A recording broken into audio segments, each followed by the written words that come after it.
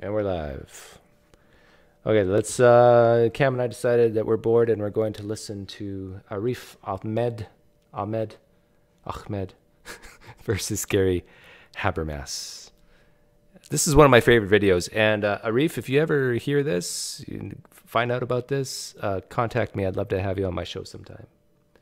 Here we go. Good evening, everyone. Thank you for coming. Can you all hear me? Yes. Yes? Okay. I do sometimes tend to start speaking quite quickly and quite quietly, especially at the points of my argument that are weakest. So if any of you notice that, then please shout out, obviously, especially those at the back. Okay, well, I should start by introducing myself and telling you what my views are. I am an atheist, and that means that I don't believe in God. I don't believe in resurrection, either bodily or spiritual. I don't believe in a special providence. I don't believe in a future state, and I don't believe in anything supernatural.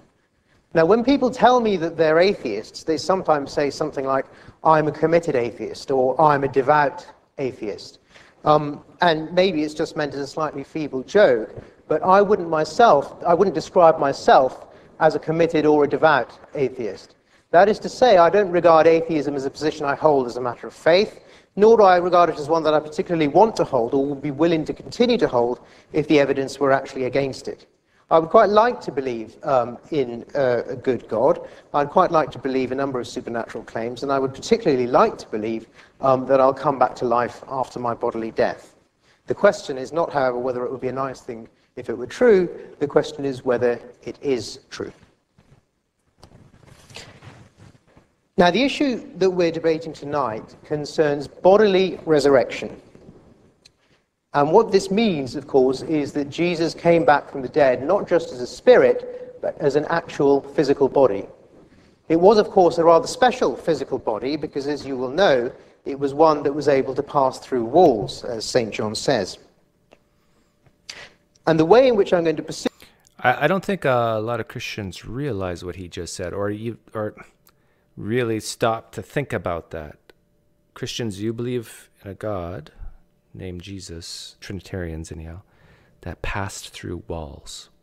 Why does Arif say that? Because in the Gospel of John, Jesus, you got the disciples in a room eating, and I think it even says the door was shut, and poof, Jesus is there. Pursue the question, in fact, a way in which I think it's mandatory to pursue the question, is simply on the basis of what empirical evidence there is for settling this issue. Is there sufficient evidence for us to believe that Jesus did rise bodily from the dead, or if there is no sufficient empirical evidence, then we should either suspend belief and remain in a state of doubt, or we should positively believe that the event didn't happen. Now, before I go on to give my arguments, I'm going to start with a couple of questions that I'd like Professor Habermas to answer, if he'd be so kind, in his presentation. We all know that historians should be objective about their sources. That is to say, a competent historian, certainly one whom you would trust, is somebody who takes an attitude at least of skepticism, or if not of skepticism, then at least possible skepticism, towards the documents that concern him and which he treats as his historical sources.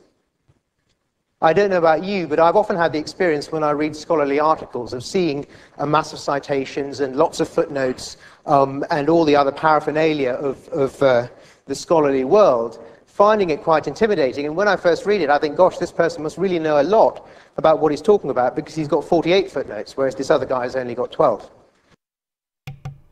Correct me if I'm wrong, Cam, but don't a lot of people say that Luke was a great historian? And yep. Does he cite his sources? I mean, besides saying I compiled some things from some people. No, Doug. Mentioning sources is only a modern practice. There's no instance of such things in the ancient world. Okay, so I should lower my standards then? Yeah, you should definitely lower your standards. A similar thing, of course, can happen in spoken debates. So, for instance, somebody might give a talk in which he cites a large number of scholars. He might say 85% of scholars believe this, or the majority of scholarly opinion is this, or I've looked at all the scholarly works on this topic, and they all say such and such. Now, in a case like that, obviously we can't check the claim that's being made. We're not in a position, because we don't have the text in front of us, and even if we did, we wouldn't have the time to check whether the claim that he makes is true. Therefore, we have to take it on trust. And that's why it's so important that a historian needs to be skeptical and objective. If he isn't, there are reasons for doubting what he says, and there are reasons for wondering whether we should indeed take on trust what he's asking us to take on trust. Perhaps the most spectacular example of this is a historian whose name most of you will know. Well, I call him a historian. The person I have in mind is David Irving. Many of you will know that he wrote a number of works in which he didn't deny, but certainly radically underplayed the extent of the Holocaust. Those works were copiously referenced and full of all the sort of scholarly paraphernalia that I've just mentioned. If I read it, or if you read it, or probably if anybody here read it, you would think, well, maybe he's got a case. He certainly looks like an expert about it. But I'm pleased to say that, of course, what he says was nonsense, and I'm also quite proud to say that it was one of my colleagues in the history department here at Cambridge who was partly responsible for exposing the nonsense that it actually was. Now, that's a very dramatic example of a scholar who is not objective about his sources, because, of course, this particular person was driven by the rather wicked beliefs that he had, deliberately to bias and distort the scholarly opinions that he presents. And, of course, lay people will be in no position to check that. So now this gives rise to a couple of very simple questions for Gary. I'm sure he'll be able to answer them, and if he answers them in the way that I expect him to be able to, then this stumbling block is one that we can pass over very quickly. This will be good. Go ahead. So yeah, but I was kidding about the nobody citing sources in the ancient world thing, but I do wonder if this is a little bit underhanded on Arif's part. Why is that? Like, well, because like if you think about like really the logic of what's going on, he's in some way like calling attention to the type of, you know, over-citation done on the part of fundamentalist scholars, perhaps Habermas included. And not only that, drawing like a parallel between, you know, potentially somebody who could argue non-objectively for a historical claim in the same manner in which somebody denied the Holocaust. So like it kind of like sets up this thing where he's almost like implying that the case that's going to be argued against him is like equivalent of, or equivalently bad in terms of like scholarly integrity as arguing for the non-existence of the Holocaust. I can see that. One question is whether he believes the Bible, the original Bible, is inerrant in all respects. If he thinks that everything in the Bible has to be true, I mean, for instance, the 7-day creation, the age of man extending to 1,000 years, the parting of the Red Sea, the statement in Mark that people who believe in Jesus will be able to drink poison without harm. If he believes all of those things and he doesn't doubt any of them, then we have to start wondering just how objective a historical scholar he really is. Now, of course, I'm sure that he is an objective historical scholar. I'm sure he does have some skepticism about some of the historical claims in the Bible, and I'd be grateful if he could tell us just one or two of those claims over which he has these doubts. That's brilliant what he just did. And this is a, dare I say, tactic that Bart Ehrman uses a lot, where, look, if you're going to call yourself a historian, then you should be critical of or doubtful of some things of the text you're reading. And could you please outline that for us? Or do you just accept all of it as true? But in some way, it's a continuation of laying the trap, that if he's unable to do that, he's like a Holocaust denier. But continue. I'm sure he'll be able to, and I'm not going to go back to the issue if he does. The last thing I'll say on this point is that you might say exactly the same about me. That is to say, you might say, well, look, here's this atheist, isn't he rather arrogant, coming along with all of these claims, and he's got his own atheistic worldview, and he's presenting it. How do we know he isn't going to be biased and distort the evidence? Well, the answer is, the arguments that I'm going to present, at least tonight, are ones that you can all check straight away. They're not based on the consensus of historical opinion, of scholarly opinion, and I only cite, at least in the arguments I'm giving now, I only cite a scholarly article once, and that's one you can very easily check.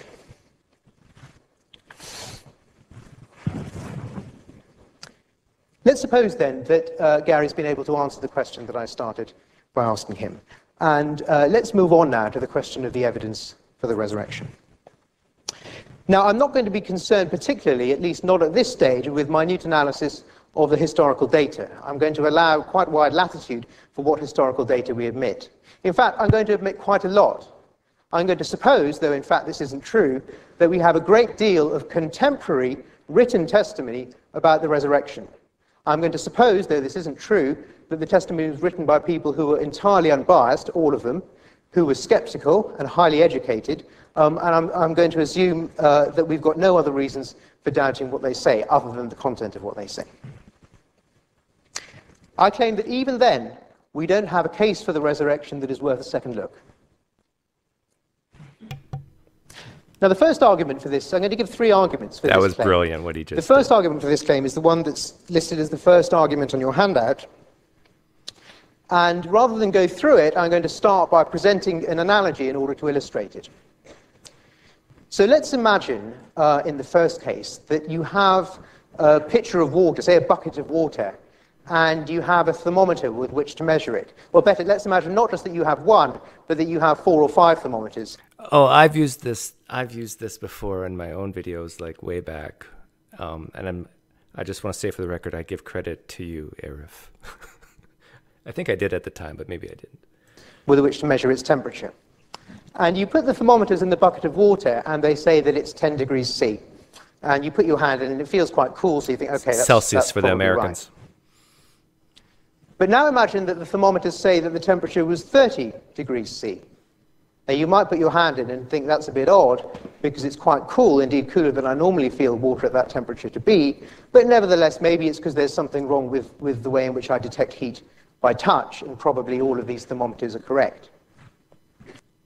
Let's now suppose that the thermometer readings are that the water is at a temperature of 600 degrees C, and that the water is still in its liquid state. Now, in that case, I don't think, in spite of the evidence, the independent evidence of all of these thermometers, I don't think you would say, look, we've got water that isn't boiling, that's at 600 degrees C. What you would say is that we need to get a new thermometer.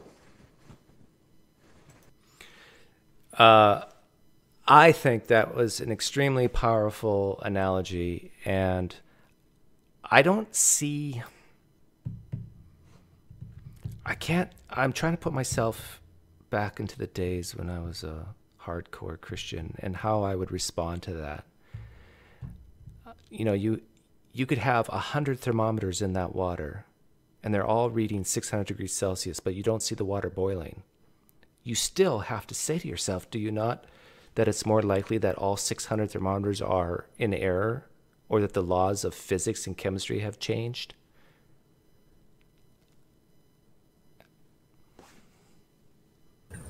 So I'll comment critically on it. I think it relies on, for the analogy to follow, or at least for it to be rhetorically effective, it relies on the fact that there's an absence of other things that you would expect if the water were at 600 degrees.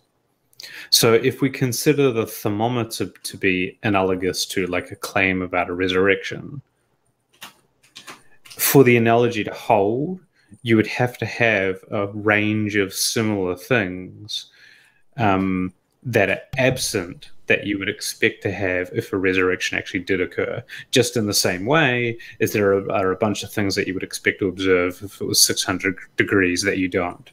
Right. You'd expect to see bubbling, maybe some water vapor. You'd expect to see the pot to maybe be red hot. All these various All these various modal things. Yeah, and so I think somebody could say, well, the analogy doesn't follow because in the case of the New Testament, the story seems to tell a story about other types of things that we would expect to see. The disciples come to believe, and Jesus like hangs out with them. Yeah, and he flies up to heaven. after they all finally recognize him. Okay, here we go. The reason that you would say that is, of course, this. We have never observed water not boiling at temperatures significantly above 100 degrees C at sea level. We have frequently observed thermometers going wrong. Therefore, the more likely hypothesis on the basis of the evidence we have is that the thermometer has gone wrong than that the water is in a liquid state at 600 degrees centigrade. Now, I hope the point of the analogy is clear, but let me just show how it applies to the argument at hand. We have frequently observed, the first thing I'll say is that we have frequently observed and verified beyond doubt that there are cases where skeptical, highly educated, independent witnesses testify to something that didn't happen. Now, the case I'm going to mention, this is the one scholarly citation that I hope to have to make tonight. The case that I'm going to mention is one in a well-known study by Robert Buckhout in 1974, in which what happened was that he staged an assault on a university professor in California in front of 141 independent student witnesses. So these were highly educated people with no bias. 7 weeks later, not 10 years or 5 years, or however late it is that our first written testimony of the resurrection is, 7 weeks later, he asked the students to identify the attacker, giving them a set of photographs. 60% of the people he asked positively identified the wrong person, including the victim of the attack itself. Now, it's not just cases like that. There are dozens of other cases, including rather tragic real-life ones, where people have been convicted on the basis of independent eyewitness testimony, and as it turns out, from later forensic evidence, the conviction was wrong. So we have clear cases where we have much better eyewitness testimony than we could possibly have had for the resurrection, which has turned out to be wrong. Now, moving on to number 3, this is the third assumption, premise on the first argument. Something we have never observed, ever, except possibly in the one case under dispute, and we can't assume that now, something we have never observed is either of these two things happening. The first one is that bodies come back to life after 3 days. We have never observed that. Oh, that's just false. There's thousands of cases in places like Africa and South America, and so I've been told. Kenya. Again, I try to put myself in the shoes of the Christian, and this is things they would say. We just don't see these things verified in the Western world because it seems like God doesn't like verification that way. He doesn't like, Oh, no. It's because of the lack of belief, Doug. Oh, that too, yeah. And going back to his eyewitnesses being bad, I'm trying to put myself in the Christian mindset and what they would say to that. And they would say, but under... Can I guess? Sure, go ahead. No, you go. I'll tell you if it was the same as mine. Well, I'm just thinking back to some of the conversations I've had, and like guys like Lydia McGrew, John McClatchy, they would say, well, there's, how do they put it? There's multi-sensory type. It's just not vision. It's they touched him, they heard him, they saw him. Yeah, well, that isn't what the claims in the New Testament or in Paul say, but that is what the Gospels say. But I think that what Tim McGrew would actually say is something more along the lines of duress. Yeah, like in cases where like the event itself was a life-changing experience. Yeah, that's something that you don't forget, and that you get the details pretty much right on, whereas like some, you know, random fight or assault or something that you didn't really care much about and didn't have much impact on your life. But like what he's saying, like a guy like McGrew was saying, is seeing Jesus rise from the dead is like remembering your first kiss. You know, everybody remembers their first kiss. And if there's some Christians, single Christians watching, I'm sure you haven't kissed yet, but well, if there's some single atheists watching. Oh yes, yeah. But the thing is, we still don't know. There's not one eyewitness in the New Testament who said, "Hi, my name is so-and-so. I saw the risen Savior." Except for Paul. Right? That's correct. Oh, actually, no, that's not correct. Because I think in 2 Peter... Oh, is that a resurrection claim, though? Maybe that's just a claim of him, like a more of a ministry claim.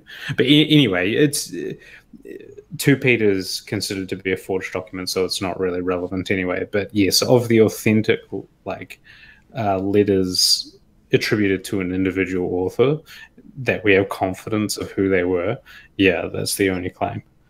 So, like, if you're a Christian watching this, really think about that. What I just said, I think is true, that there is not one case other than Paul where someone says, "Hi, I am fill in the blank. I'm from fill in the blank, and I saw the risen Jesus." Yeah, and you don't even need to put the "hi, I'm blah blah blah." I'm just being funny, you know. Yeah, but the point stands. Okay. The second one is that solid bodies pass through solid rock. Certainly solid bodies the size of human beings have never been observed to pass through solid rock. These are things we have never, ever observed. It is therefore reasonable to suppose that it is more likely that in this case, the case of the resurrection, where the witness testimony is worse than in the Buckhat case I described earlier, it is more likely that the witnesses got it wrong than that the resurrection actually occurred. Now, so if I was to stop him there, I'd be asking him, how have you evaluated that the eyewitness testimony is worse? Is it simply by numbers? Because, Tim McGrew and people like that, they would say, the numbers isn't what is relevant, it's the quality and the quality of the character of the person who's attesting to the event. Yeah, and I have so if you're Tim Ahmed, McGrew, like be Tim McGrew for a second. In fact, I had this conversation with him, or maybe it was Lydia. I would ask the question, so Tim, which are better witnesses, dead ones or alive ones? Oh, I don't think that we can make such generalizations with respect to witnesses, Doug. If someone was to testify for you in a murder case, someone accused you of murder, and you had a choice of a dead one who is going to possibly help acquit you or a live one to possibly help acquit you, you would choose, it doesn't matter which one you would choose? Well, I think in the case of all evidential reasoning, it's the context that is most relevant. So when we're evaluating the quality of evidence, what we evaluate is the context in which that evidence was given or produced. So I'll give for you an example. George Washington, that's my dead witness, versus your mum. I'd take my mom anytime. Phrasing, Doug, phrasing. Now, the argument is the form of 3 premises and a conclusion. So 1, 2, and 3 are the premises, and 4 follows from them. If 4 is false, then one of 1, 2, and 3 must be false. So my next question for Gary is which one of those premises, 1, 2, and 3, he denies, and why?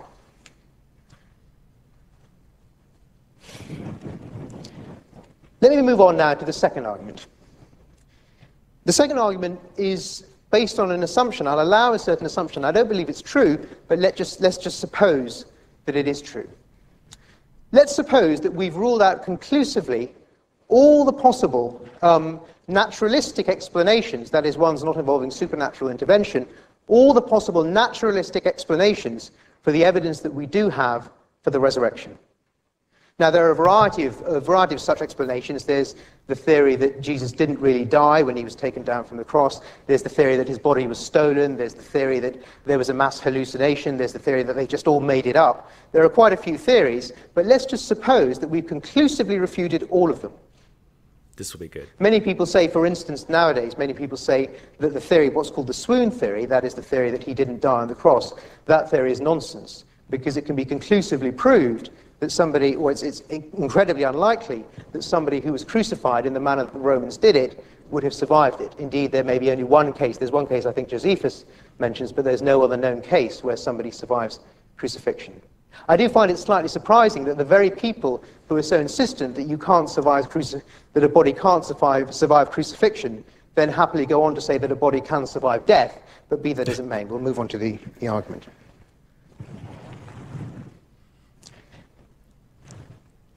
There are many cases where we find a phenomenon which has no known natural explanation, which later turns out to have a perfectly good one. Now, in some cases, that's just because we're ignorant of the facts, and later we discover certain historical facts that we didn't know at the time. In other cases, it's because we've discovered some new physical theory. These two cases aren't particularly, the difference between these two cases doesn't matter for my purposes. Let me give you a couple of examples. Nobody knew how the pyramids were built for a long time, and some people thought that that was evidence for either supernatural intervention or UFOs. Recently, we've discovered roughly how the pyramids were indeed built. Another example is the phenomenon of meteors. So rational and enlightenment person as Thomas Jefferson once said that he would sooner believe that the professors who testified to the existence of meteors, he would sooner believe that they were lying than that stones should fly from the sky. And many other people believe that it was a miraculous or supernatural event. We now know, of course, that there's a perfectly good natural explanation for meteor strikes, and although really noticeable ones are rare, nevertheless we can understand why they happen. Another example is lightning. Until Benjamin Franklin, many people thought that lightning was, again, some sort of supernatural phenomenon, but now we know it's simply a form of electricity. Now let's think in particular about the case of hallucination. I'm not advocating the hallucination. I want to make a strategery comment, as George W. Bush would say. You notice what he's doing here? He's purposely pausing after each point. Like, I know it's not very long, but it's like 2 or 3 seconds, not 2 seconds. He's letting these points sink in rather than just rattling them off. He's the pro. Hallucination theory, I'm simply using it for illustrative purposes. There's plenty of things that we don't know about how the human mind works. Indeed, it's almost certain that the amount that we don't know about how the human brain and the human mind work far outweighs the amount that we do know, or that we even have an inkling of. Isn't it therefore reasonable to suppose that, hallucination might be an example, that there is some unknown natural explanation for the evidence that we have for the resurrection, rather than that there is a supernatural one? In all other cases where all known natural explanations have been ruled out, we've discovered that there was a then unknown natural explanation. That is therefore evidence on the basis of experience that this is what's happened in this case. But then the Christian at this point would say, but what is it? What could it be? If you've already ruled out the swoon theory and stolen body theory and all this, what could it possibly be? So therefore, it has to be a resurrection. That makes more sense, right? I know. Somebody invented time travel, but that person happened to be really immature. And they went back into the past and they arranged things, including the New Testament documents, such that it would look like a resurrection occurred, but it really didn't. Indeed, many Christians believe that God has made a very complex but very beautiful universe, and that it's for us to discover its laws, though they be hidden from us. And somebody might adopt that attitude, and indeed take also an attitude of what I think is the appropriate humility, and suspend belief about the resurrection, because he could say, well, there may be a natural explanation for the evidence being the testimony of people like Paul. There may be an explanation for that, but we just don't yet know what it is. It does not follow that the explanation has to be supernatural. I know from personal experience that Christians don't like atheists talking about humility.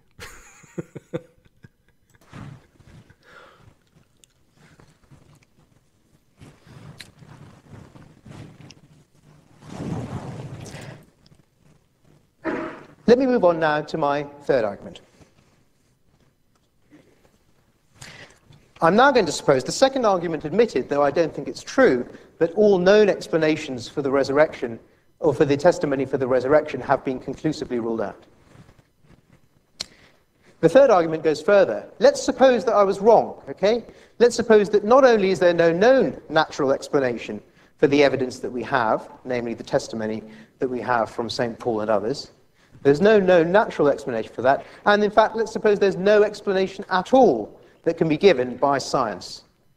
So let's suppose we've proved conclusively, I don't know how on earth we could do it, but let's suppose that we've proved conclusively that not only science in its present state, but science in any possible future state could not explain the data that we have for postulating Jesus' bodily resurrection. Oh, I love this part. Even then, I think we don't have grounds for believing that it took place. Do you know where he's going?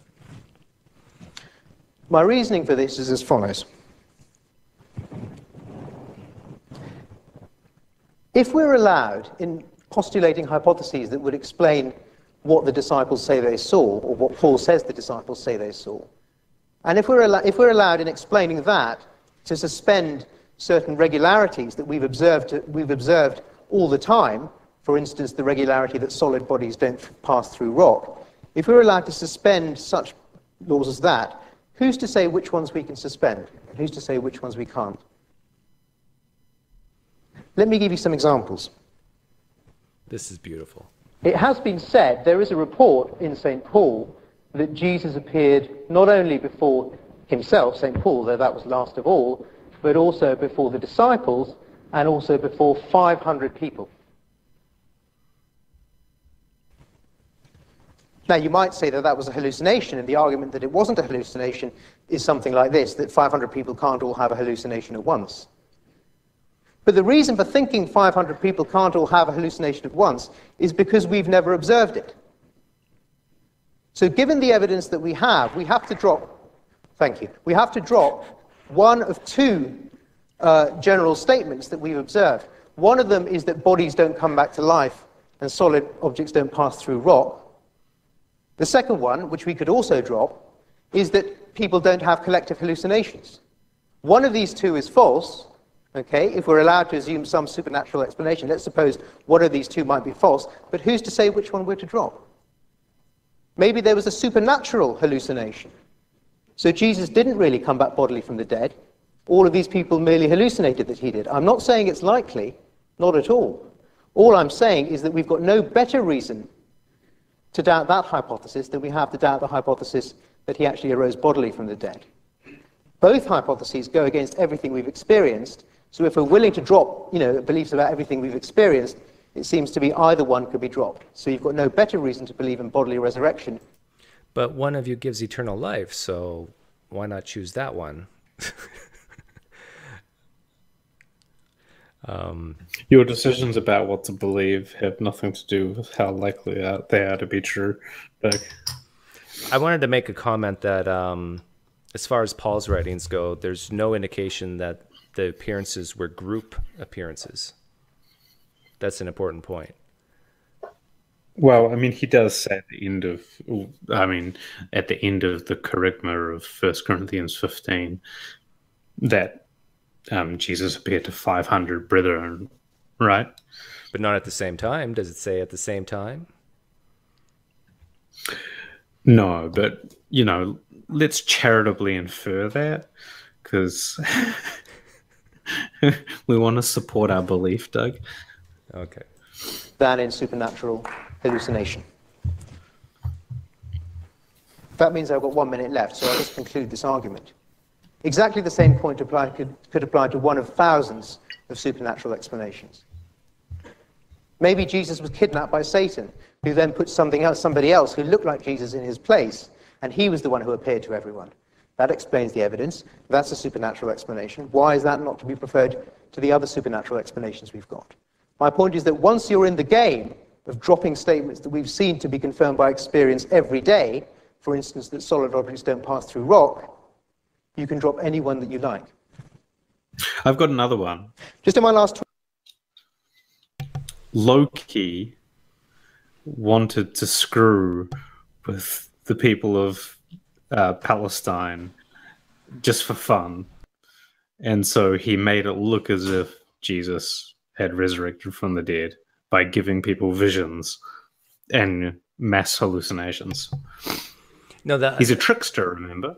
Yeah, but Christians don't believe in Loki. So you're better off going with Satan like he did, and say that, yeah, this is, if atheists often get the bad rap that, oh, you have a presupposition against miracles, but let's bring miracles into it now. Miracles are full game. So why couldn't Satan himself raise Jesus from the dead out of his power? Why couldn't Satan have, did what he did and just made someone sort of look like Jesus? Here's another thing that bothered me when I was a Christian, and I don't know if a lot of Christians appreciate this, but on many of the very first appearances reported in the Gospels, Jesus was not recognized right away. In fact, in the Gospel of Luke, Jesus gets out of the tomb and he walks on a dirt road with two other followers, and they have a conversation all afternoon. And these two followers didn't know they were talking to Jesus. And then they finally recognize him. At the when they were eating at supper after a few beers. It's like, a few cups of wine. Emmaus narrative, right? Is that in Luke? Yeah, it's in Luke. Wow, I'm getting pretty good with my memory. Here we go. 20 seconds, I'll just say one other thing. It seems to me that in all probability, most Christians who believe in the resurrection do not believe in it because of the empirical evidence. It seems to me that most of them believe in it through faith. I'm not going to say anything against that view today, because as I said at the outset, that's not what I'm going to be looking at, nor I believe what Gary is going to be looking at. But if you do believe that, then perhaps, if that's Professor Habermas's opinion, then perhaps he should come out and say it. Thank you. I just want to add that I agree with him. I wouldn't use the word faith because it's a trigger word for so many, but I don't know how many interviews I've conducted over the last few years, and it's like eventually some amazing experience comes up in the late teens, early 20s. And it's like, oh my goodness, then what are we talking about all this apologetic stuff? When really what got the ball rolling at first, and that you still feel so amazed about, is this: you saw a demon come out of someone, or you saw this thing that could not be a coincidence, or you really felt the presence of the Lord on some night back when you were 18. It's like, I really, really think these are the real reasons people believe. And then later on in life, they start to doubt, and they come up with these other reasons to fill in the gaps. Yeah, it's a method of reducing doubt or cognitive dissonance, to look into things that you find convincing when you're, having some doubts. But yeah, you're right. Like, I've never met a Christian in my entire life, and I want to meet one, that was actually convinced on the basis of the evidence to become a Christian. And it's almost always some kind of experience or some kind of tragedy or indoctrination. Indoctrination, yeah. But for some reason, maybe you can help me with this, why do I get so much pushback when I say that? Uh, maybe because it's true, and it's like undermining them. I don't know. Like, I think I've met a few Christians who will say to me, "Yeah, Doug, you're right. This is the main reason why I believe. It was powerful." But that is such the minority case. It's like most of the time they will refuse. They'll take it as an insult. But yeah, I mean, I don't really care. It might not be effective to bring it up to them, to point it out, but Well, it's still true for the majority of Christians. okay, this is a sincere question to any Christians who watch this live or on the replay. And by the way, I can't see the chat the way I set it up tonight, but they're all criticizing you, Doug. but my sincere question is that doesn't it at least give you a little bit of pause to hear a guy like me say, kind of like, read you like a book before I've even met you? I mean, I'm wrong, but more times than not, this is what happens. Even if you're born and raised in it, you have doubts in your teens and then some experiences, and then you do a little bit of research, and then what do you know, the religion that you were born in was the right one. Doesn't it give you at least a little bit of pause that this happens time and time and time again? Like, if this is true, saying goodnight to my wife, if this is true, you would think that you wouldn't have this concentrated similarities and experiences at this point in your life when you're the most stressed, you're trying to become an adult, your hormones are raging, sleep deprived, usually at that age. Anyhow. Thank you very much.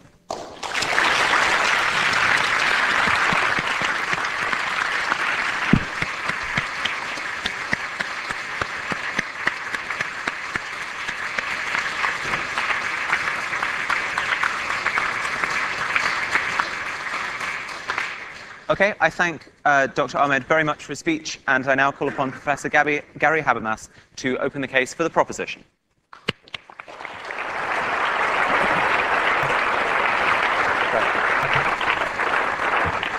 I just want people to know, if they're not familiar with Gary Habermas, he's the guy who a lot of Christian apologists cite as having this database that the consensus of scholars say this and the consensus of scholars say that. He is the guy who came up with the minimal facts argument. That's his claim to fame.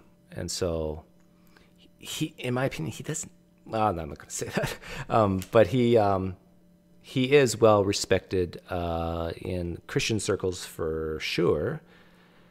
And I think even guys like Price and Carrier would even say that they respect him for some things, for being a real historian of some sorts. Is that fair? Who? Price and Carrier. If Carrier was here and Price was here, and I asked them, "What's your thoughts on Habermas? Is he like a totally terrible historian, or is he okay?" What would they say? Well, I'm pretty I mean, I certainly don't speak for Richard Carrier, but I'm pretty sure he thinks he's an incompetent apologist. Okay. Whose sole interest in research on the New Testament is to confirm his faith. Okay, I was trying to build a bridge there, but I guess that's burned. Sorry. I don't know. It's just I don't think he has a high opinion of him. Thank you. Thank you, Professor Ahmed, and for all who are involved in staging this dialogue or debate tonight. I appreciate the opportunity to be here. Let me first say a few things that I'm not saying, which will sort of provide some parameters for my case tonight. Then I will respond briefly to Dr. Ahmed's questions. And then lastly, I will try to at least begin a case for the resurrection of Jesus. Some things I'm not saying tonight. Number one, I'm not saying faith alone or faith at all determines what facts I believe in. I want to discuss data. In fact, I will say, if the evidence is not true, I'm willing to walk away from it. I'm not going to say faith's going to keep drawing me back. I'm not going to argue tonight that the Bible tells me so. I will not argue that the Bible is inspired. I will not argue that the Bible is reliable. Nothing I say depends on the Bible being either inspired or reliable. Dr. Ahmed asked me, am I willing to say that certain things that are apparently taught in Scripture are mistaken or something to that effect? And sure, I have questions about all sorts of things. 7-day creation, Genesis, I think that's one of the examples he gave. Yes, I have issues with that. If it turns out not to be true, that's not even my position. So I don't have any problems with that whatsoever. There's a universal flood by Noah. I mean, we can pick different things. But not only do I not have a problem, or am I willing to admit issues, because I am, but secondly, nothing I say tonight will depend on inspiration or reliability. In other words, I'm going to make a case based on the vast majority of critical scholars and the vast majority of very critical scholars, which I would define as skeptics, agnostics, or atheists. Thirdly, I will not argue that something is true because scholars say it's true. More about this in a moment. Yes, he made some comments about long endnotes and I do that a lot. I have some very long endnotes with a lot of sources. But I don't think something's true just because scholars say so. As a matter of fact, here's my general point. If this is a predominant view among scholars, conservative, moderate, and liberal, and even atheist, then probably there are some reasons why they share this view. So I will talk both about scholarly consensus and real reasons for that consensus. Fourthly, I do not say, although I will start with scholarly consensus, I don't say everybody agrees with my conclusions, obviously. I am not going to argue tonight. I suppose we could be pushed there or moved there in the discussion period, or maybe in the Q&A, but it's not part of my argument to argue that the resurrection is a miracle tonight, at least not by David Hume's definition. I'm going to argue that a man named Jesus of Nazareth died and that a man named Jesus of Nazareth appeared bodily. I'm not answering or addressing the cause, or did God reach down in history, or did Satan reach down in history, or any of those possibilities. So I'm just asking, was Jesus seen bodily after he was raised? And I think that's consistent with the proposition. I'll come back and say a little bit more about my method in a moment. Now, Dr. Ahmed has... Before we go on, he gave all those caveats there. Do you have any thoughts on those?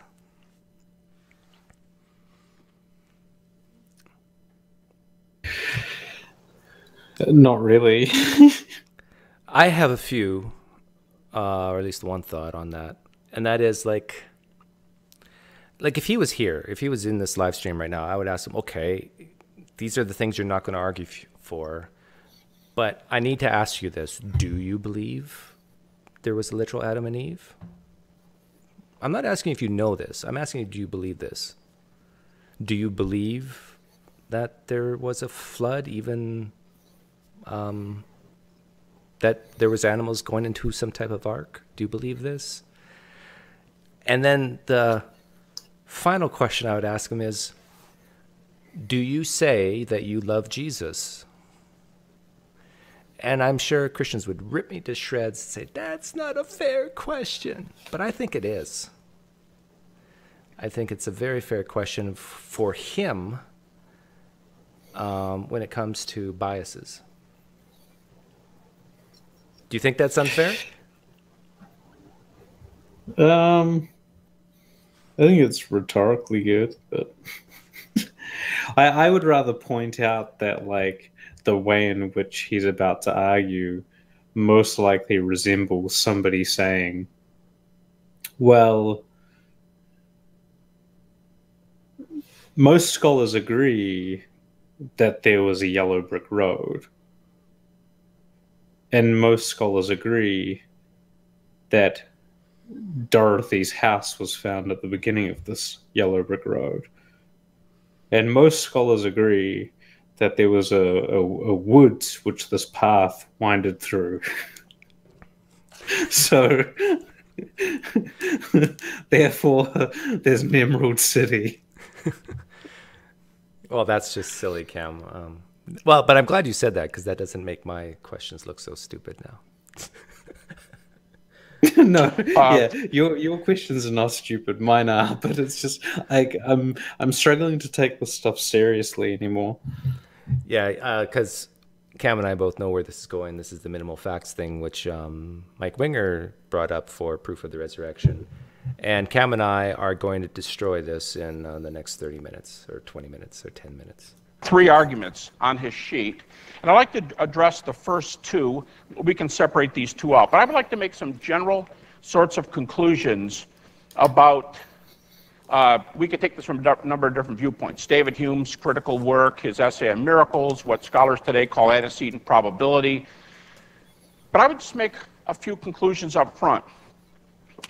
What is possible or impossible in history depends a lot on one's presuppositions. For example, we're not discussing tonight, and ought not, but I mean, we're not discussing tonight whether there's a God in the universe. But I am making the point that whether or not there is a God has a tremendous bearing on whether or not resurrections.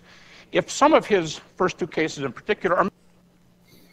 The silly thing about this is that it's such a red herring, because never at any point did Arif say that resurrections were impossible.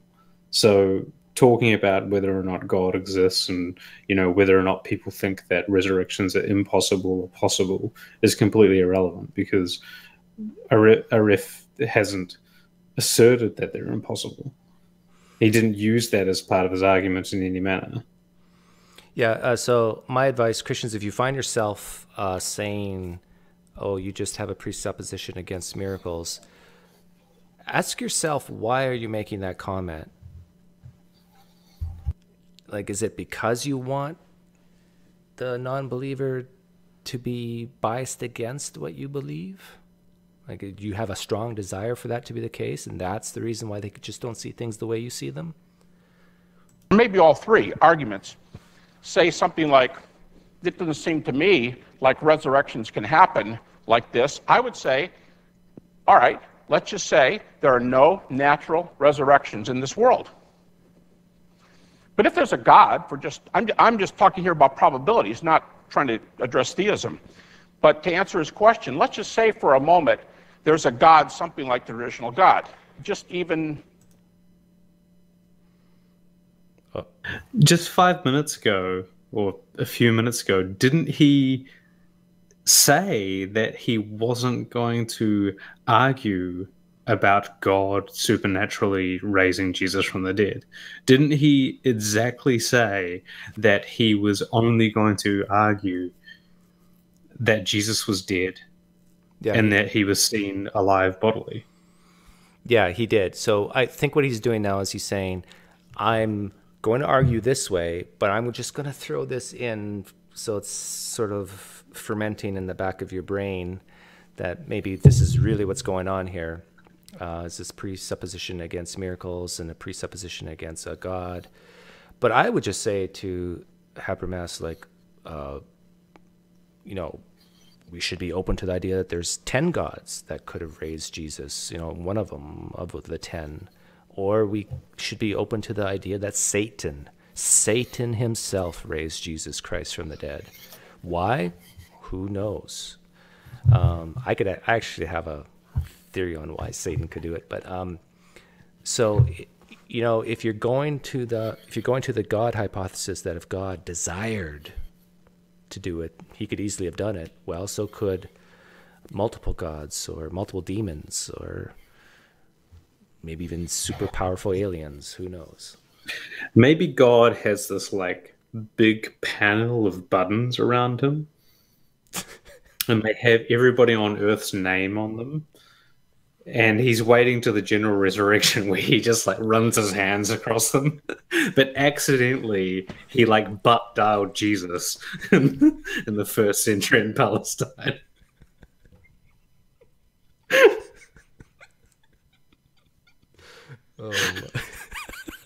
On a, let's say, for example, basis.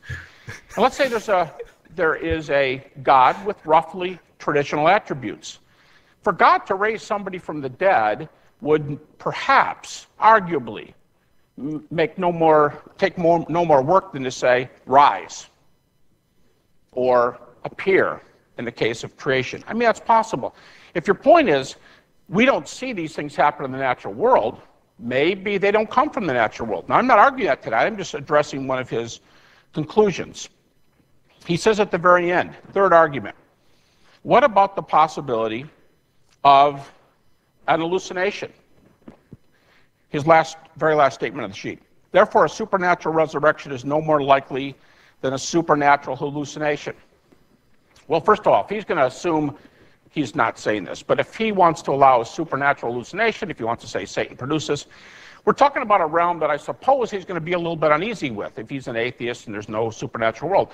But if all this is something like this, let's say the objection goes this way.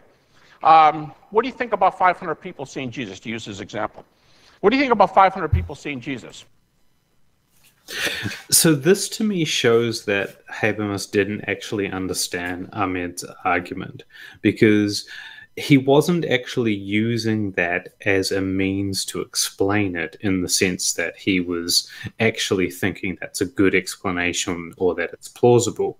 What he was pointing out is that it's equivalently good to the explanation being opposed in the theist's case. And that's why it's a argument. It's not an argument because he's trying to say that that conclusion is a better conclusion. He's trying to say it equivalently explains the data, yet doesn't make any more assumption that goes against our background evidence than what the theist's claim does.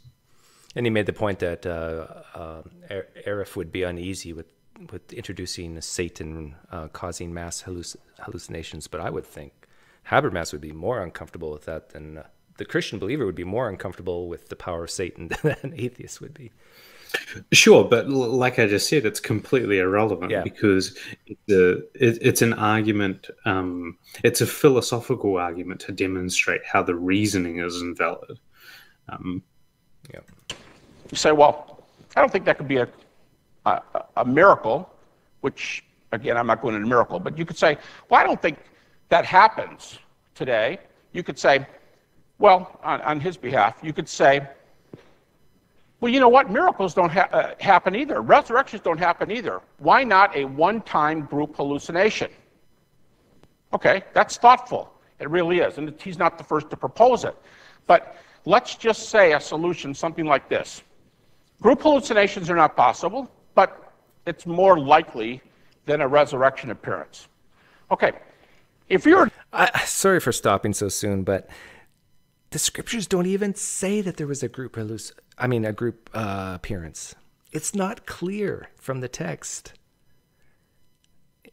When you read Paul's talking about, and he appeared to the 12. That could have been one at a time through visions or hallucinations. And he appeared to 500. That could have been one or two at a time over the course of 40 days. The text itself does not claim that Jesus appeared to a whole bunch of people at once. Now, the Gospels get there with like the disciples, like 10 or 11 of them at one time. But even guys like Habermas are smart enough not to argue the resurrection using the Gospels because of all the problems with it. Right, but once again, and I point out, he apparently doesn't understand the argument that was presented. To use that, in the earliest sources, we have more than one group appearance to Jesus. So if we're just going to post that out there for discussion, such as the 500 witnesses, no single group hallucination will solve the issue. We have several groups, even in the earliest list in 1 Corinthians 15. Does not say they appeared to 500 at once. So what you end up with is something like this. If you want to use a natural event like a group hallucination to explain the resurrection, you have to do something like group hallucination, one not the only one in history. You have to have group hallucination, group hallucination, group hallucination, group hallucination. Now I want to know which is more likely. Group hallucination, one-time event, which the only one happens here, we need 4 of them, or a resurrection appearance. I'm just saying, things like that upset the apple cart. I don't know. Like, didn't he say that there were 3 group hallucinations before, and now there's suddenly 4? Maybe he said 3 or 4. But again, I don't know. Maybe I missed it, but I don't even know which ones he's talking about because he doesn't even reference it. Like, he doesn't even say where in the text it says that. Yeah. It certainly doesn't say in 1 Corinthians 15 that there was more than one group hallucination in that account. Yeah, so it sounds like to me he is referring to the Gospels.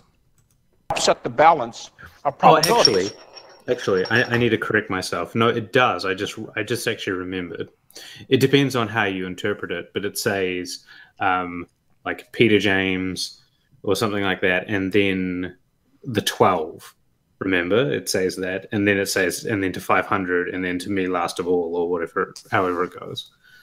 So there's 2 there. If you interpret the 500 bit as a group hallucination. But again, like I said, let's say Peter had a vision, James had a vision, hallucination.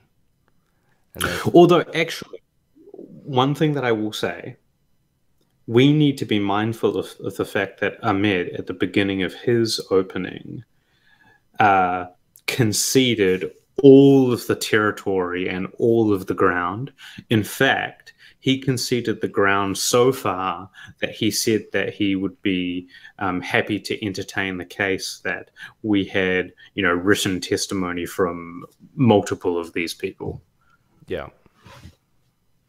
Yeah, good point. So basically everything Habermas is saying right now is Arif is already conceded in this debate. I mentioned one earlier. If there's a God, it could be as easy as rise.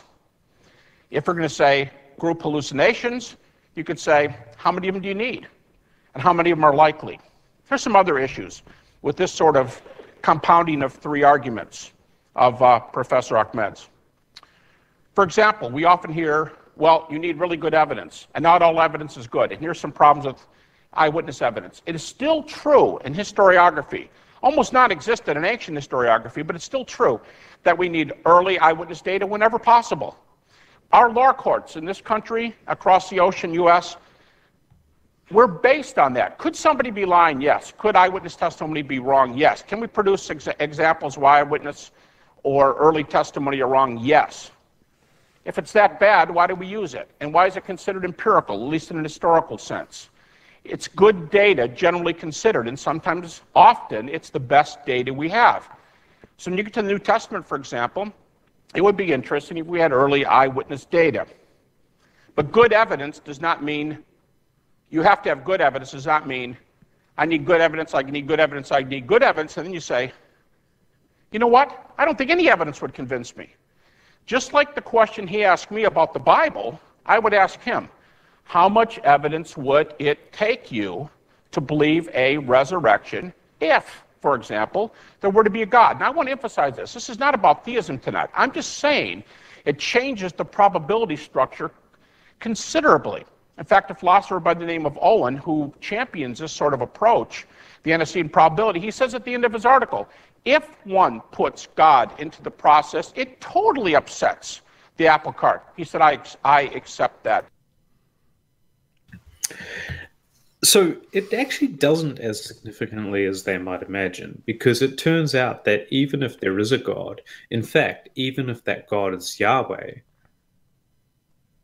it's still the case that Yahweh doesn't desire to raise almost all the people on earth. In fact, like incredibly infrequently does it, if at all.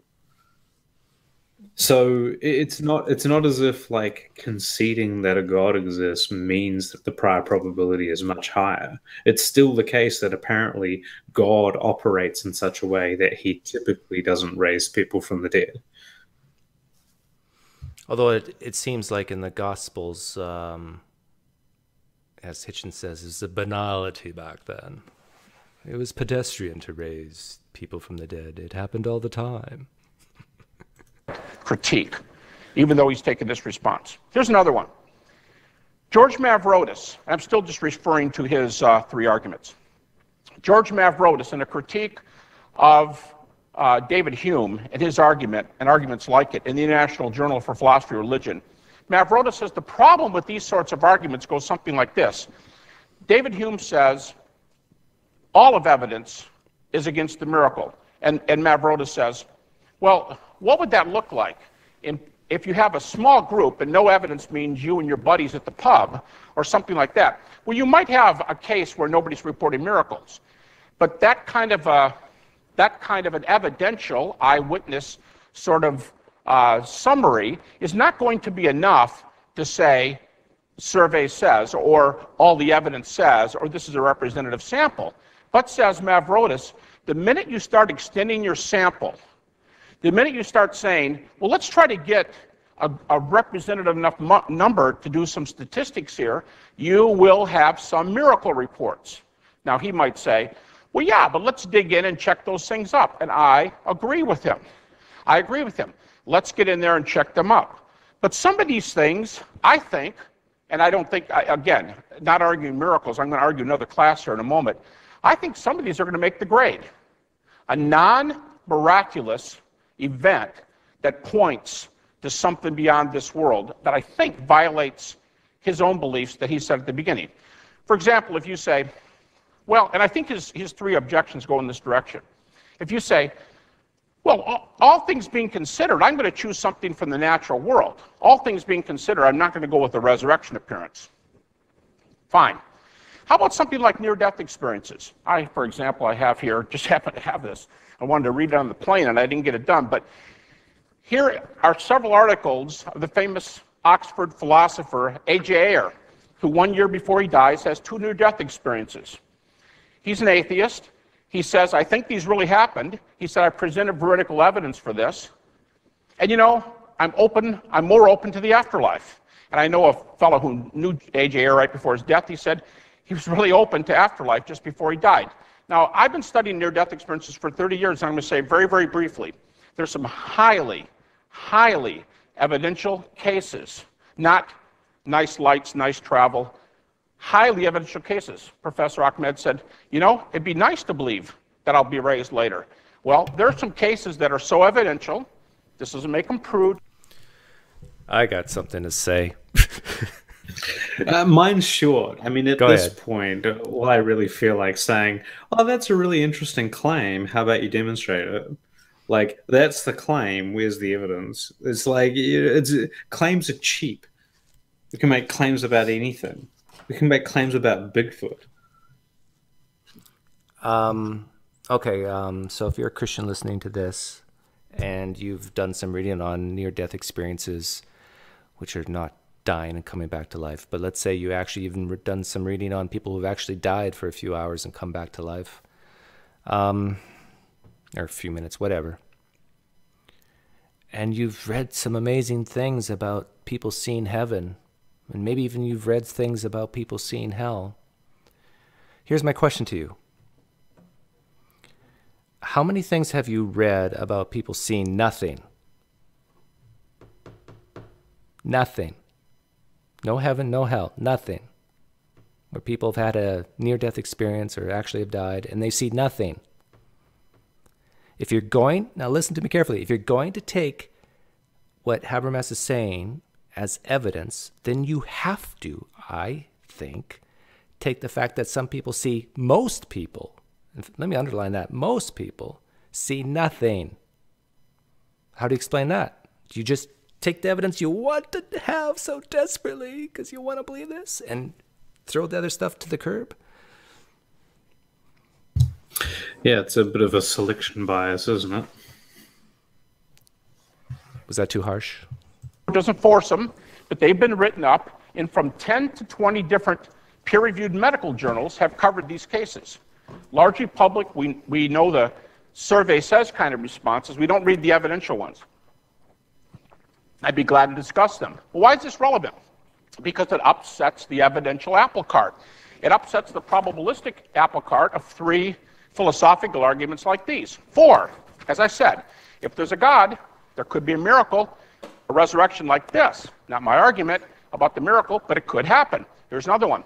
If near-death experiences obtain, if there's evidence for afterlife, what's a resurrection? Specific case of afterlife. Wow. If we already have, in one survey in America, 8 million people who've experienced near-death phenomena. I'm only interested in the highly evidential ones. I've collected over 100 cases. I'd love to talk about some of these if any of you have a question. But here's all I feel like he's saying here is like, oh, if I could convince you, if I could make an argument that convinced you that an afterlife was true, then Jesus rising from the dead would be more plausible. It's like, well, okay, like, but we're in a debate, buddy. Like, don't you have to demonstrate that an afterlife is real in order for this to be relevant? Like, it just seems so silly. Well, you're going to be proud of me, Cam, and I just exist for your love. But I help my daughter with grade 8 math, and they do probabilities. And I told her this little neat trick. The word am, A-M, it spells a short word, am, but it stands for, when you see the word and in probabilities, that's a little hint you should multiply the probabilities. And if it's or, then you add them. And so what Habermas is saying is a little bit like grade 8 math. He's saying... Only for independent events, but carry on. Yes. What Habermas is saying is he's using grade 8 math here in a way, but he doesn't realize that he's actually making his case look worse. Because what he's saying is, and he's not saying this directly, but let's say he's saying, well, maybe there's a God, maybe there's not. Let's say it's 50-50.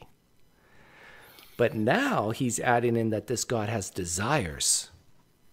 And he desires to raise Jesus from the dead. And let's say that's even 99% probable.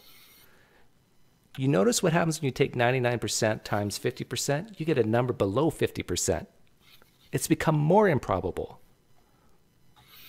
Well, yeah, and if it's the case that in order for his argument to follow, you have to take into account your credence with respect to near-death experiences, then if your credence for near-death experiences is 50%, and that's all his argument gets you to, if his argument is dependent on it, all of a sudden you're down to, 49% divided by 2. It's like, or, times by half. So it seems to me like when I'm hearing Habermas speaks, in my head there's a graph, and it's like the probability of the resurrection is dropping as he speaks. It's like he's adding layers onto it. Yeah. Well, especially it wouldn't be the case that you were adding layers onto it if it if, for example, he said, this evidence is, or this claim is not a dependency in my argument. It's just supplemental. My core argument doesn't depend on it, but here's another consideration. But from what it seems at the moment, the only mechanism he's using to bypass Ahmed's usage of prior or appeal to prior probability is, this effort to raise the prior. But you can't raise the prior unless you actually use demonstrated pieces of information that increase it, right? So it's just silly. I'm in agreement with you. I think he's adding on additional details that are actually harming his case at the moment. Here's my point. If certain afterlife cases, I'm going to say, well, are you a little bit more open to resurrection now? Does that open it up a little bit? So these sorts of considerations move the evidence. And I would say if you heard... Well, see, what he just did there is a little bit dishonest, because it has nothing to do with whether or not we're open to the resurrection. I'm a Bayesian. Ahmed is a Bayesian. We are open to every hypothesis that isn't contradictory. While we admit that some of them have vanishingly low probabilities, we're still open to them. So it's not a question of openness, it's a question of prior probability. And it's been argued on the defense that the prior probability is low. So you can't say that he's not open to it. He is. He's considering the explanation. So to put that on him, I think, is just a dishonest tactic. It's like a means to poison the well. It's like, oh, my interlocutor is not really open to the hypothesis, and that's why. And all I need to do is to sort of try to make something, put forward a case that makes him more open to this explanation. It's bullshit. I totally understand why he's saying that. Oh, you forgot to whisper. Shit. I understand why Habermas is saying this if he's sort of conservative-ish background, because the default situation is if you're not a Christian, you're not open to it because you've been blinded. You don't have the Holy Spirit in you. But I kind of think that's bubbling underneath the surface. Some good evidential cases, you might say, now I'm really open, a little bit more open to what happened to Jesus. Okay, just some things to put on the table to answer his questions, his first lead question, then his 3 cases, 4 total. Let me say some things about the resurrection of Jesus. And I've only got a few minutes, so I'm going to make this real fast. Good. I'm going to talk about what the majority of scholars say. They frequently do not even address the issue of whether the resurrection is a miracle, just of the data itself. Has the man Jesus died on the cross, and was he seen later, and if so, in what form? We could talk about different natural theories. Dr. Ahmed is right. We could discuss one if you want.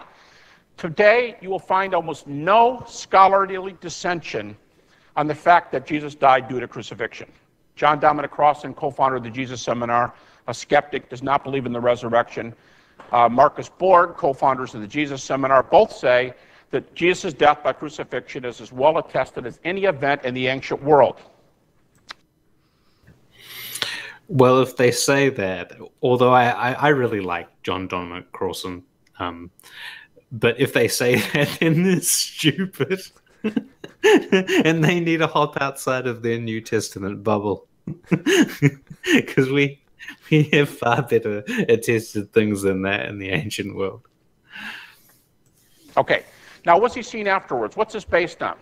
Many Christians will sort of punt to the Gospels. I think we can do that, but I'm not going to go there. Tonight, I'm going to take a more unanimously contested case by contemporary critics, and it goes something like this. The case is that the Apostle Paul is the earliest witness we have. Michael Martin, an American atheist philosopher who wrote a case against Christianity, says the only eyewitness we have for a resurrection is Paul himself. Now, I think we have more than that, but I'm saying that's how respectfully Paul's testimony is taken. I don't know anybody who will dispute the claim, any of the following sentences. I shouldn't say anybody. Oh, a challenge. The vast majority of critical scholarship, New Testament scholarship, and I'm in the 95 to 100 range here, and I've counted. We can talk more about that later if you want. Yeah. Here's some statements. The earliest disciples had experiences, real experiences that they thought were appearances of the risen Jesus. Conceded. I just published an article, 2 of them, peer-reviewed journals, not conservative journals, saying this is granted by almost everybody. I'm curious, how many scholars actually believe there was 12 disciples?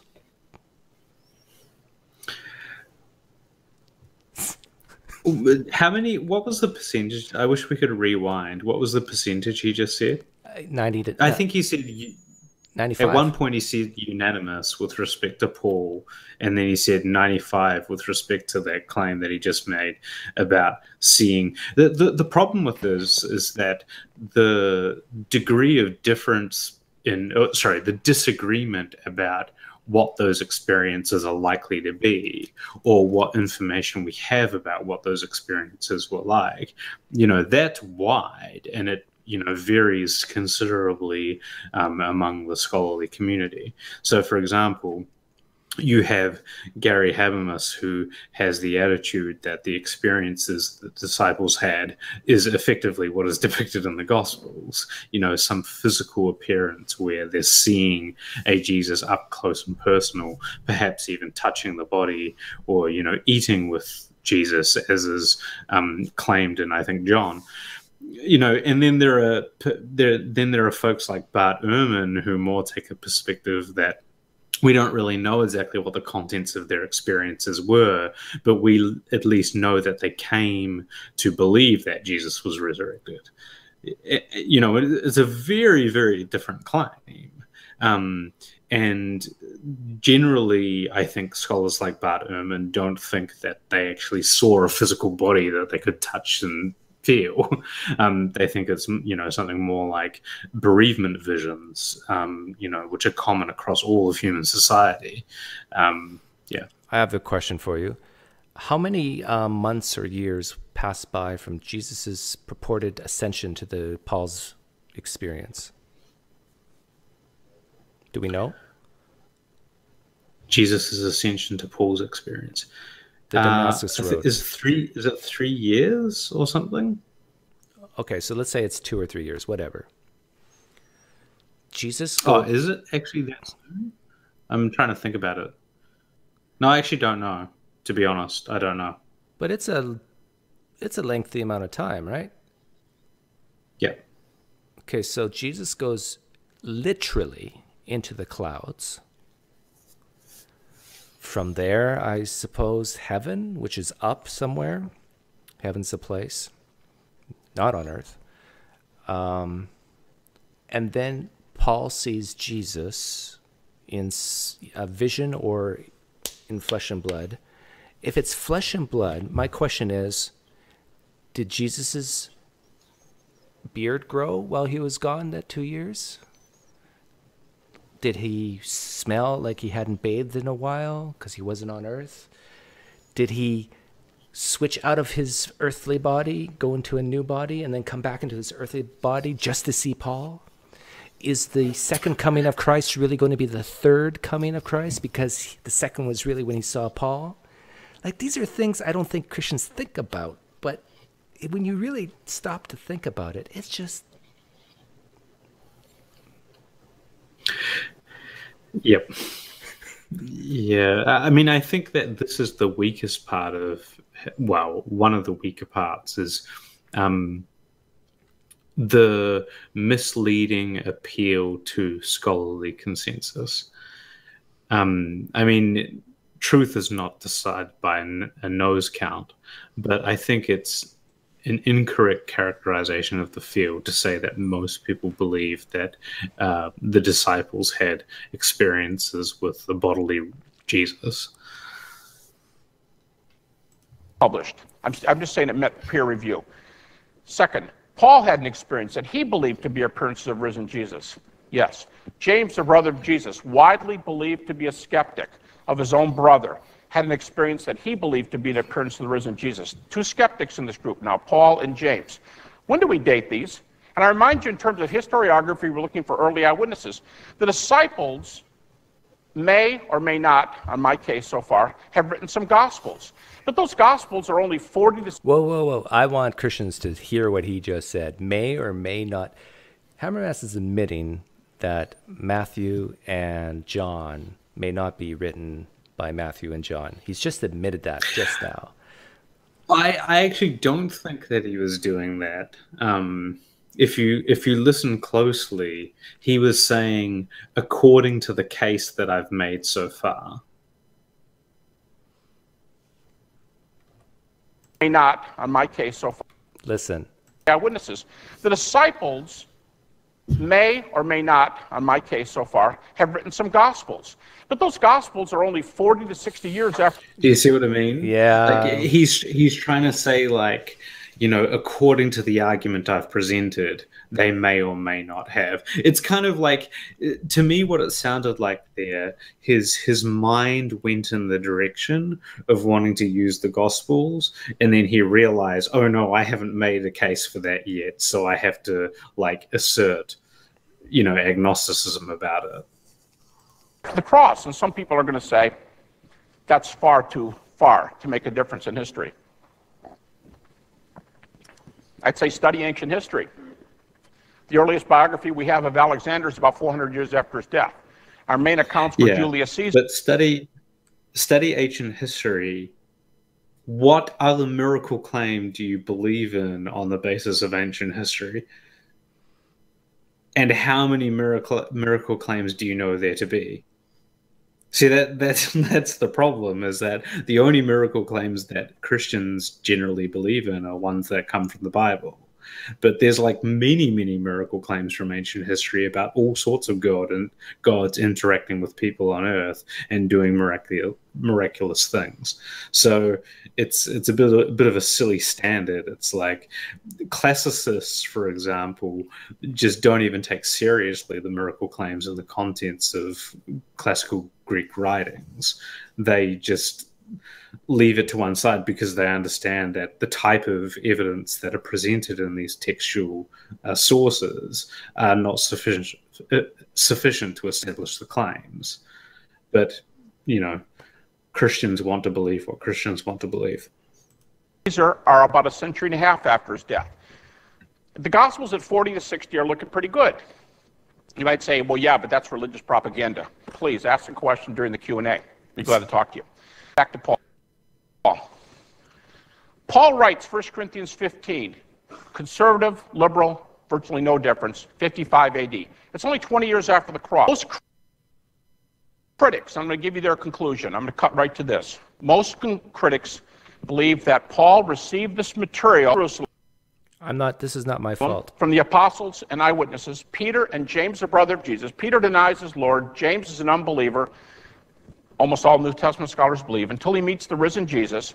He meets them, they discuss the gospel, and Paul learns what they're believing. Of course, Paul was the recipient of an appearance much earlier. Paul learns what they're believing. I thought, correct me if I'm wrong here, Cam, but I thought Paul, everything he knew about Jesus and the gospel was through revelation alone. Yeah, he swears, I think it's in Galatians, that, he learned the gospel through a revelation of Jesus Christ and not through through humans.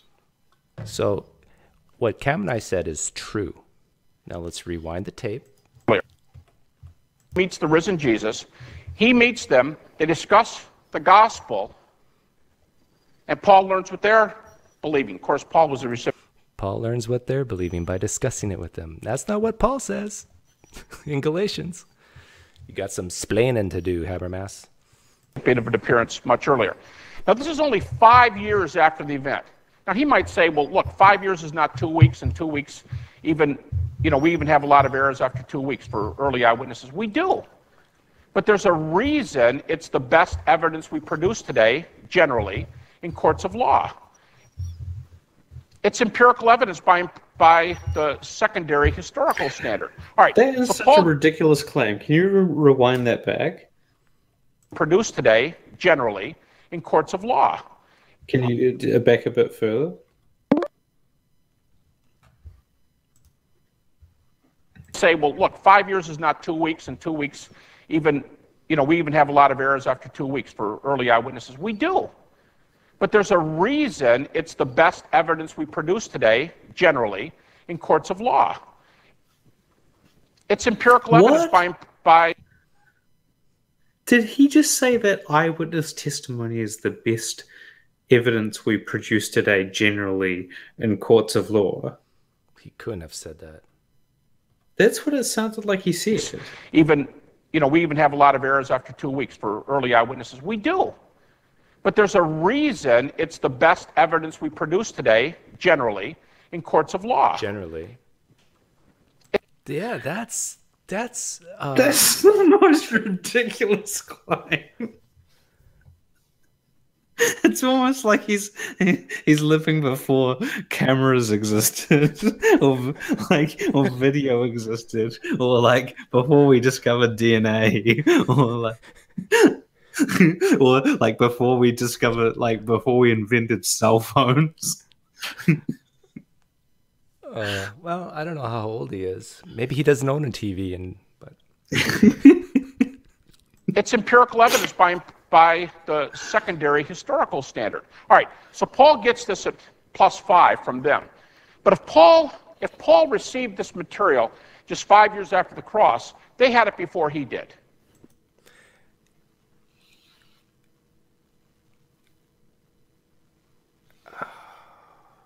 But Paul says he didn't receive this material 5 years after the cross. Rachel made a good point. This was back in 2008. When do critics state this? Critics believe that this material comes from 30 AD, or whatever year you want to pick for the death of Jesus. It comes from that year. How do you know this? This is surely very conservative, right?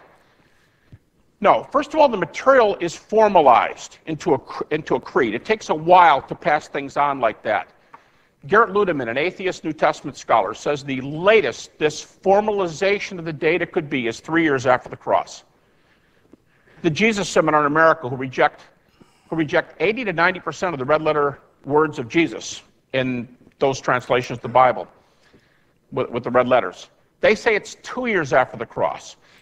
Okay, he's talking about the creed passed on and how close it is to the cross. I'm trying to think of an analogy. Let's say the Mormons came up with a creed. Maybe they did, I don't know. I wish Troy was here.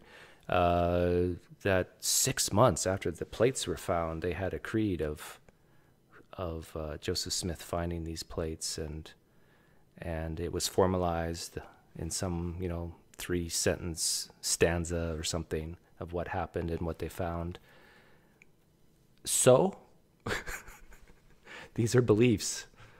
Creeds are beliefs. They're not facts. And just recently, 3 major British scholars, Larry Hurtado, Edinburgh University, Richard Bauckham, he was here today and he lives in Cambridge, but showed up today for a lecture at Tyndale House. He's a great example, just retired from St. Andrews University. James D.G. Dunn is influential as anybody in recent historical Jesus scholarship. And these 3 put the report at 30 AD. Now, you can say whatever you want to about comparing this to 2008, but I'm going to tell you something. This makes a grade that is unbelievable in the ancient world. There's nothing like it. In fact, liberal German historian Hans von Kampenhausen said, 1 Corinthians 15:3 and following meets all the prerequisites that we could possibly have of an ancient text.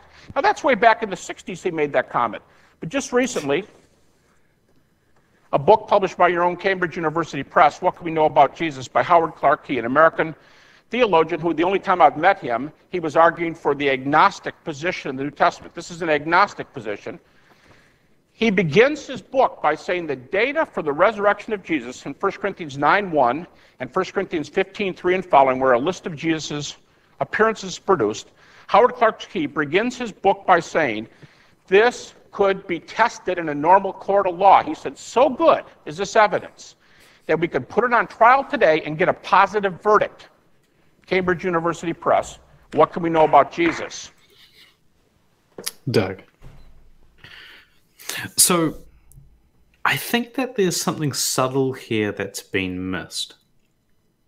All of the evidence that he's relying on, at least like other than these little tiny references that he keeps on drawing from Acts or the Gospels without mentioning the fact, all of it is coming from 1 Corinthians 15.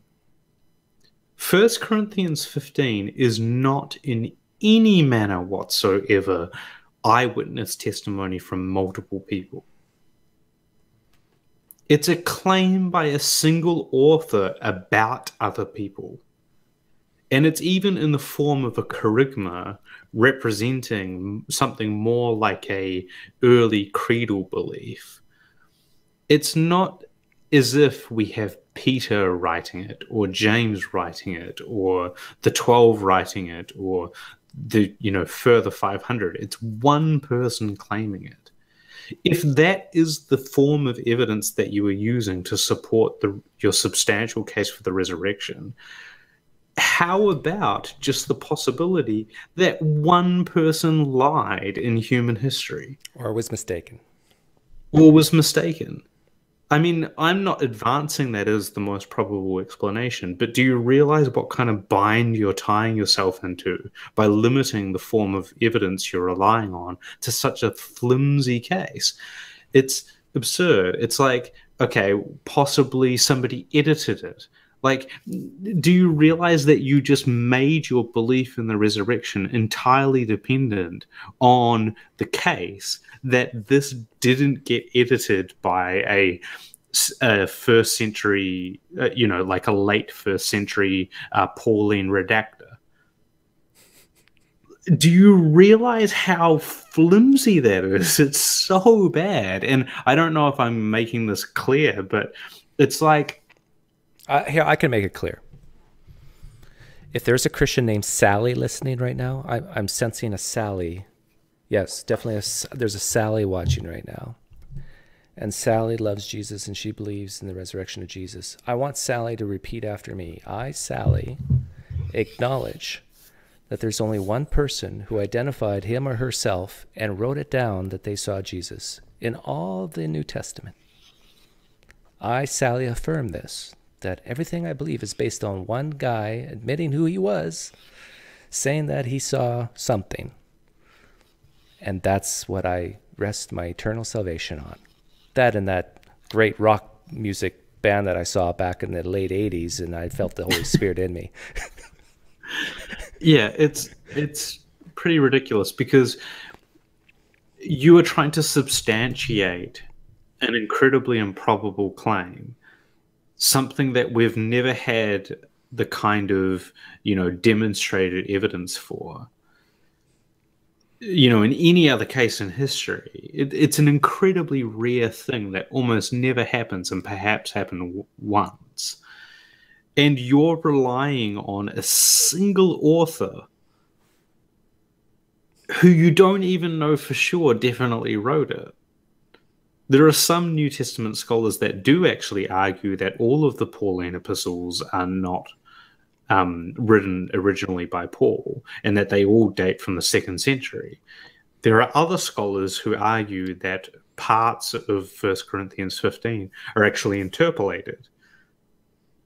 Like, don't you think that if your eternal salvation rides on this minimal case that Habermas is presenting, you should go and investigate those scholars like a ferocious, curious person? I just want to say I'm finally engaging through my phone and the chat and so forth. We've got 42 people watching at this hour. And I just want to encourage you guys, don't go to bed, because there's a chance I might not leave this up on my channel. Oh, that's so nasty of me to say that. This might be like one and done.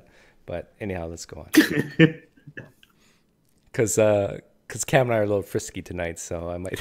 Yeah, there's a quality bar to this channel, and right now it's very much live stream quality. It's Cam drinking beer and is annoyed with Christians quality. I'll bring this to a close. I don't think that the 3 arguments on this sheet are going to help us throughout the resurrection. Now, what will they help us to do? These philosophical concerns of Dr. Ahmed's are good. They are, because they help us caution evidence, but they cannot rule evidence out. And different things change evidence. If there's a God, the whole system changes. If near-death experience is obtained, the whole system changes. I'm saying we have here good data arrived at by scholars who do not believe in a resurrection, yet they say the data are good. And by the way, the trend today is for bodily resurrection. So I'd submit to you empirically that what we have is a case... That is definitely not true, because actually it turns out that since 2008, each time Gary Habermas has adjusted his numbers of the measurement of the scholarly consensus. So you heard that 95% figure earlier. Each time he's adjusted that, it's actually gone down, such that in the latest published research, it's actually 70 to 75%. Oh, this is good. So it's and that's actually almost certainly nothing to do with the field actually shifting. It's just that his, original claims were wrong, because maybe they weren't representative. Maybe when he did his survey, he first investigated, scholars who were pro-Christianity. Habermas, if you are watching, wherever you may be, you're free to come on sometime and talk to Cam and I. We'd love Yeah, and tell us about how that 95% changed into 70 to 75%. Because the problem is with your methodology is that you've never once published a list of all of the research papers and books you've surveyed, and you've never once published a list of all of the scholars that are included in that survey, and you haven't published your methodology or your method of statistical analysis. You haven't published really anything that allows, and not only that, you have published some details about your studies, but even further to that, you've included in your survey of authors people who are not even experts on the period in question and aren't even trained as historians, as an example, Richard Swinburne. So it's it's maddening. That says if we're open and in events like this are possible, if life after death obtains, then we have to be open to ancient accounts that scholars put this kind of credit in, that we can test it in a court of law.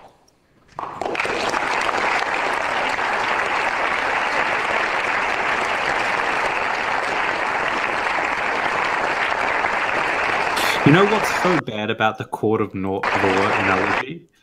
What? Is that it's actually not that uncommon for people to be wrongly convicted. Happens all the time. We move into a period of informal it's maddening. discussion Like between the you're two. saying that the equivalent of your belief is something that is actually kind of frequently wrong. So whoever not would like not to more frequently than not, but at least like moderately. Okay, this is the good part. This is where they do the back and forth. kick us off, feel free. Thank you. Perhaps I could start then. There were a number of things in your talk that I wanted to pick up on. Perhaps very briefly we could start with the first point, because it would be very helpful. You said that you didn't have an issue with various events, such as the seven-day creation, the parting of the Red Sea, and so on. Could you just please confirm, it would be very simple, you could do it in 2 seconds, that you think those things either didn't happen or it is doubtful that they happened? Yes. You would show me, yes, that's fine. They didn't happen. Okay. Okay, thank you. Or undoubtful, yes. Well, okay, thank you. Perhaps Okay, Christians, I want you to hear what just happened. The guy you champion as the guy who gives you all this consensus data says that he doubts that what the Bible says happened in history actually happened.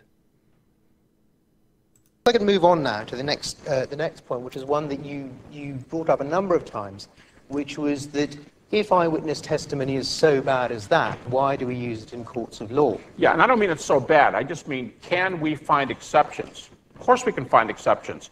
But does that invalidate eyewitness testimony? Not for a second. It doesn't invalidate eyewitness testimony. The point is not that eyewitness testimony is really bad or invalidated. The point is that given the evidence we have, eyewitness testimony getting it wrong is more likely than solid bodies passing through rock. Oh, okay. So you're saying, let me make sure I understand this. Okay, I have to rewind that. That's a great way to frame it, because like what is more known and repeatable and like in our background knowledge? Okay, people rising from the dead, or people being mistaken, or being credulous, or being superstitious? Watch Gary Habermas's face. I know it's not a clear picture, but watch his face. This is the nail in the tomb for the Christian. Testimony is really bad or invalidated. The point is that given the evidence we have, eyewitness testimony getting it wrong is more likely than solid bodies passing through rock. Oh, okay. So you're saying, let me make sure I understand this. You're saying we have more chance to accept an eyewitness. What? Someone says it passes through rock, and you say chances are you're wrong. Yes. Okay. Now, then this is not on God's existence, but would you allow that if there's a God, that can happen? If there's near-death experiences, there could be an afterlife. Any of this sort of thing changes data. For example, I don't want this to go anywhere. So I hate to pause it, but I just have to repeat that he doesn't understand the argument. If he did, okay, and that's me being charitable. Me saying that he doesn't understand it is being charitable, because the other option is that he does understand it, but is deliberately misrepresenting it in order to be able to, not look as bad. Yeah, there's no way he's misunderstanding the argument. But maybe he is, though, because I've talked with some really high-profile apologists who don't seem to get this stuff. So I don't know. Maybe it's their job not to get it, but. But to answer, I can't. We're not going to theistic debate. But to answer your question, would you say, if God existed, God could potentially take a body through rock? Is that possible? If a traditional theistic God existed, is that possible? On theism.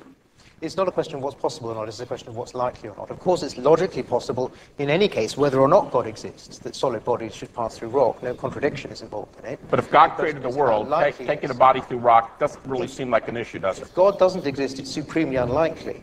If God does exist and can do whatever he likes, I've got no way of judging what's more likely than what. Fair, but if that God... I actually think that that's kind of wrong, because I think that we can judge the probability. It's not inscrutable, as people like Michael O'Connor would try to claim, because we actually have empirical evidence about the way that this being behaves in the world. So, for example, in the case of Doug, I have a lot of experience with Doug as a person. Careful. And Doug typically doesn't swear out loud, in strings of profanity. Like, in fact, it's so rare that I don't think I've ever seen him do it. Now, of course, he can do it. I'm not denying that, but it's just not typical that he does it. And I know that about Doug. So, yes, it's true that Doug can string, sentences, entirely full of words that I don't like to say on a live stream. Should I try it right now? Well, yeah, you can, and I can get you to do it. But the point here is that we all know that it's possible Doug can do it. Well, actually, sometimes Doug has a lot of trouble with this because of his upbringing. But but we all know it's possible. But that's not the question. It's about what's typical. Doug typically doesn't do this, unlike some other people that I know who actually do this quite often. And so when it comes to God, we actually do know what God typically does. Now, he might have a particular motivation, such as Doug being in this live stream being pressured to swear. He might have a motivation to raise Jesus or, miraculously make him walk through walls. But it's typically not the case that he has such motivation. So what you're saying is, even if there is a God, we know through our experiences that he doesn't typically raise people from the dead or do miracles like walking through walls, having people walk through walls and so forth. So therefore, just like I typically don't swear, I can swear, and God could do these things. It's just not typical. That's right. And so it's not, we don't have to rely on possibility or impossibility. We're still able to talk about what are generally observed things, things that have been observed at least once, or things that have been observed once in relation to many, many times that it's not observed. And that still is relevant. Anyway. I do think it's more likely God raised Jesus from the dead than me swearing a long sentence of swear words right now. Wow, that's a bold claim. I just can't do it. And if I were to do it right now, then I'd have to definitely put this offline after we're done. If that God judges evidence, if that God also says eyewitness testimony, if we could argue from the principles of Scripture that eyewitness testimony is good, early testimony is good, if God says things that indicate let's just say that certain scientific laws obtain, that there even are laws of nature. In other words, if God is an evidence-granting God, an evidence, a God who recognizes evidence and who sets disciples up, who many authors in the New Testament say, I've checked these guys out, I've checked data out. It feels like he's just a little bit lost here. And I must point out, and I'm sure people have noticed this, but do remember what he said in his opening statement, that he wasn't going to rely on appealing to God, but instead was going to establish simply the case that Jesus was crucified and that Jesus was seen alive without recourse to an explanation of a God and a miracle. He said that. But he needs this to bail him out here. If God is such who tells us, hey, he gives us these senses, he tells us to go after this data, it certainly changes things if there's a God. What do you say about the near-death experiences? If there's this is what I call whack-a-mole. an afterlife, would you be more open? Or the question I ask you, what would it take for you to say, wow, resurrection is looking better and better right here? Okay, there's three questions there. The first question, as far as I understand it, seems to be, would I believe that solid bodies could pass through rock if God told me that they did? And the answer is no. The second... No, I'm asking about near-death. Like something, I'm saying, what would have to obtain for you to say, I'm really open to a resurrection? I'm saying, for example, if there were some highly evidential near-death experiences, and if we talked and talked and talked, and you came over and we watched a rugby match together, and at the end of the match you're going, yeah, you know, this is pretty interesting about near-death experiences. I've never heard any evidence like this. I'm saying, would you then be more open to a resurrection? Okay, good. I think there's 2 points I'd like to make about near-death experiences. The first point, for those of you who don't know, what Gary's referring to by near-death experiences is cases where somebody, for instance, is being operated upon, or somebody has an accident and their brain stops and their heart stops, and then afterwards they report, for instance, having been out of their body, or they report having seen lights and other sorts of phenomena that we normally associate with consciousness. Now, there's two things I'd like to say about that. The first thing is that even if there were near-death experiences, that seems to me entirely irrelevant to the question of bodily resurrection. That's like confusing the statement that if a ship is wrecked, then the sailor survives, with the statement that if the ship is wrecked, then the ship survives. Even if there are near-death experiences, it has no bearing whatever on the reanimation of a corpse after 3 days, let alone on the question of whether solid bodies can pass through rock. The second thing I'd like to say, and I was hoping not to have to cite any other scholarly authorities, but it seems that I do. In summer 2007, the one journal which is peer-reviewed and which covers this issue, which is the Journal of Near-Death Studies, published an article which said, no compelling evidence that near-death experiences can obtain information from remote locations during their experiences has been forthcoming. Who's the article? By Professor Augustine. Okay, what he's not telling you is Keith Augustine is the executive director of philosophy. He's the executive director of Internet Infidels. He and I debated last year a 60-minute head-to-head debate. Now, this is good because he specializes in near-death experiences, so obviously he should be able to blow Habermas's evidence away right off the bat. First comment, I'm not talking about a person who comes close to death and sees lights, as you said. I'm talking about a person, sorry to pick on you, right here in the room. And we know that after a person has a real heart attack, they are heart dead and brain dead. Brain goes dead in 11 to 20 seconds, empirically. You're out, obviously the debate's over, the guys rush in, they're working on you, and thankfully they get you, you're going to live, you're going to be okay. And 1 hour from now, you're fine. But you say, hey, you know what? I was kind of up here above my body, and there's this really strange thing on the roof of this building. It can't be seen from anywhere. I saw an accident out here in the street. Red car hits a yellow car, and we heard some sirens out there. We don't know what's going on. Make a long story short, let's say there's a police report on campus. These two cars hit, but we know you're brain dead when you report that, and you give it when you come back here. Now, that's what Mr. Augustine and I were arguing about, and he knows the cases, right? So he and I, he did a 3-part article. Okay, what's the argument against this? What I've heard is that oftentimes with these near-death experiences, the way they find out this information after the fact is through psychologists who sit them down and talk to them what happened. And we don't know what subconscious cues this psychologist has given? What if, in this example, for example, that the psychologist had this information of this accident? I call BS on all of it, but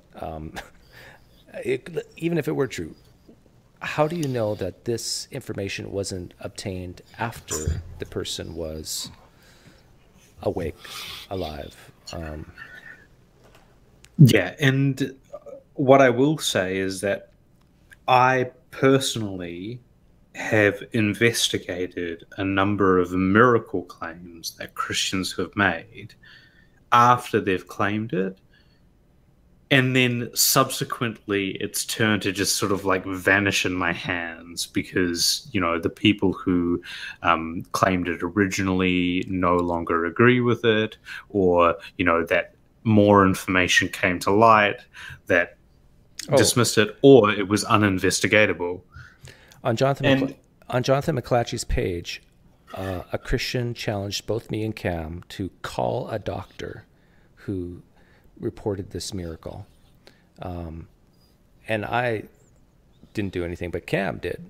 And he didn't tell me he was going to do this. So Cam actually emailed the doctor, and asked them specific questions. And the doctor admitted that, well, at the time we thought the diagnosis was this, it really looked like that, but turns out it probably wasn't. Or something to that effect. The doctor basically... Yeah, that's right. Yeah. And this is the thing, is that like bringing this kind of stuff up in a debate when it's uninvestigatable, it just doesn't stand as evidence. It's just a claim. And the right rhetorical move to make is just say, okay, Gary, that's the claim. Like, where's the evidence? Like, it's great for you to just claim something. You know, we can say that, you know, Daniel was a prophetic text written, you know, 400 years before the events it describes, and accurately predicts those events down to a T. That's a claim. Now, where's the evidence that substantiates it? Yeah. That's the problem. There, a lot of data. He and I argued about a bunch of cases written up in medical journals, and let's just say, I don't want to look at me or look at this or look at that. He conceded the debate after it was over. So I mean, I'm just saying, don't say... I'm just saying, I won. I kicked his butt. Like, this is all irrelevant. It's like Arif hammered him on a point. What is more likely? The more likely question. And Habermas was flabbergasted. and he's now like immediately shifted to NDEs and stories that we can't verify and debates that happened in the past, and he admitted to me, he conceded. It's like it reeks of I'm losing it here and I gotta bring it back somehow. To me, it's like somebody on the schoolyard claiming that they want to fight or something like that. It's so silly. Here's the sentence, as if this solves the issue, and say, well, see, he concluded this. Also, what you're not saying is, and in that issue, there were several responses from other scholars who answered him and said, this is not a good response, and some of the top near-death researchers.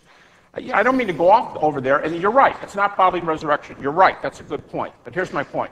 If there is an afterlife, you've got to be more open to a specific case, no matter what kind of a specific case it is.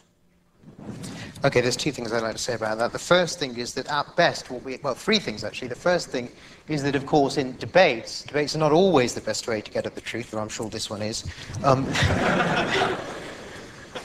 In debates, who wins is often down not only to who has the best case, but the person who's the most forthright and the person who's who's strongest on the day. It isn't always the best way to settle it. So you can't say because he's won the debate, therefore he's right. The second thing I would say is that at best, in this case, we have a case of what Hume called proof against proof. That is, we have one scholar saying one thing and another scholar saying another.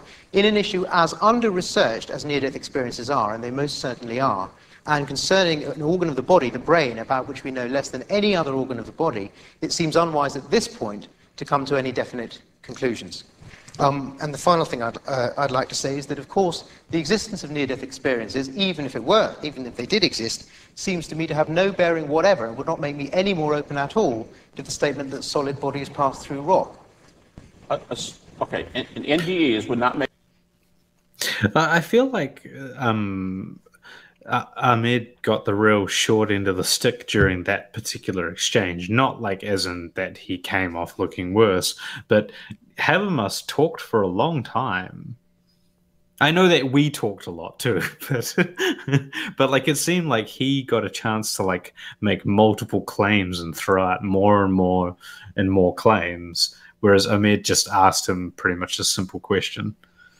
But it's the shotgun strategy. This is the shotgun debate strategy, where when you're against the wall, you just go and you just pellet with a whole bunch of different things, and expect your opponent to address all of them. Make you any more open to resurrection? No more.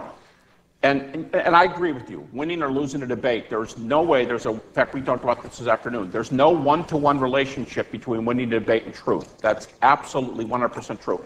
But now you've made the comment 2 or 3 times that just because somebody, just because somebody can talk about flat brain, flat heart, therefore that's all we know about heart. No, but you know what? I think that shows a little bit of moving away from the data. If you say, okay, well, look, all our machines show the heart's not working. All the machines...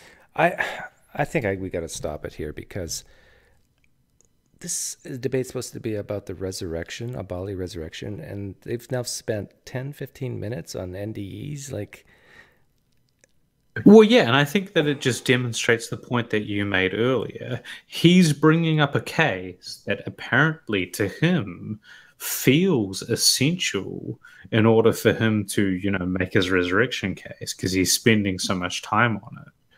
Yet, like, it's clearly controversial. It's clearly uncertain.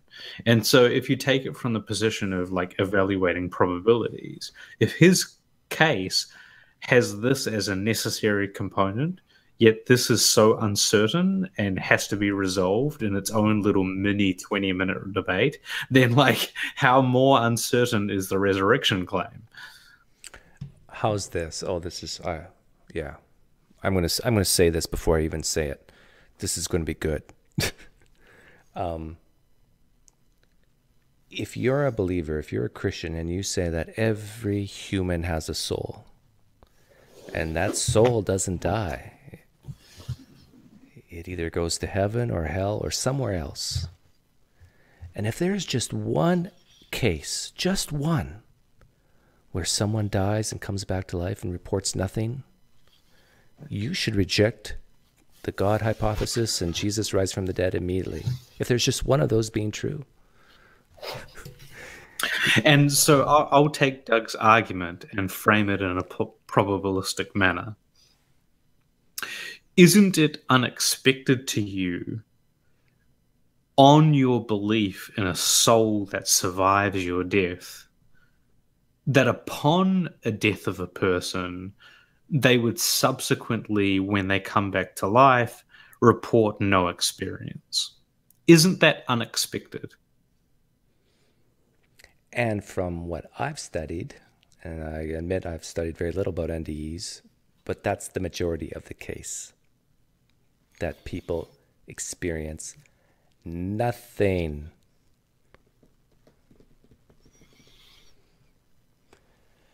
Well, how should we end this, Cam?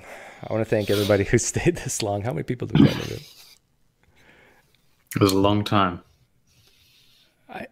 I think our record is like 3 hours. How long have we been going? I'm sorry that we didn't get to the end. But not sorry in the sense that I felt like watching any more of him. We've got 36 people watching. Kudos to you people, for it's probably in the middle of the night for you guys, unless you're on the West Coast. But that was fun, actually. I enjoyed that. I don't know how different Habermas is today compared to 2008. But at some point, like, is there a Christian watching right now and saying, Man, that Arif guy made a little more sense than Habermas. Or maybe those two goofballs on the screen here make more sense than Habermas. I don't know. Yeah, well, especially considering that he conceded so much ground right at the beginning. Yeah. But that's partly how I left Christianity is I remember this is so bizarre that I vividly remember 10, 15 years ago, like when the Atheist Experience, that YouTube show was just starting out like 15 years ago or so. I remember sitting and watching that as a Christian, a diehard, fundamentalist, conservative Christian guy, and saying, my goodness, these atheists make more sense than the Christians. And I wonder how many times that actually happens where Christians watch debates like this and say the same thing. Or am I just so different that I was open to being infiltrated by those evildoers? I don't know. It's James White, I think, Gordo. But yeah, it might just be your constitution there, Doug. But I mean, I certainly hope that in these debates, people have a bit of a seed of doubt. That kind of made a little bit of sense. Oh, people watching, don't leave yet. I got an announcement, an important one. Tomorrow, I think tomorrow at noon Pacific, I'm interviewing a former pastor who's gay, who went through, what do you call that? Gay conversion? Gay conversion therapy. Gay deconversion therapy? Gay conversion therapy? Out of gay into hetero. It will be really interesting. I really honestly don't know much about this guy, so I'm going to get the full story background. His name is Tim someone. I forget his name. Sorry, Tim, if you happen to be listening. I'll tell you what his name is, because I want to do it justice. His name is Tim Reimel. Yeah, he's an author. He sounds like a great guy to talk to, so it'll be a great interview. And I want to know, how do Christians actually try to get gays to become heteros? I want to know, do they do chants, or do they spin in circles a few times and say, do they use blood magic? That's the question I want answered. Do these men lay hands on each other?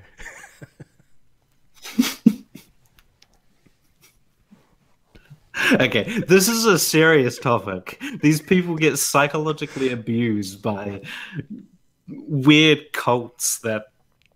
Yeah, anyway. Okay, thanks, guys, for hanging out with us. That was fun. We'll see you tomorrow at noon. Good night, all. Or good morning.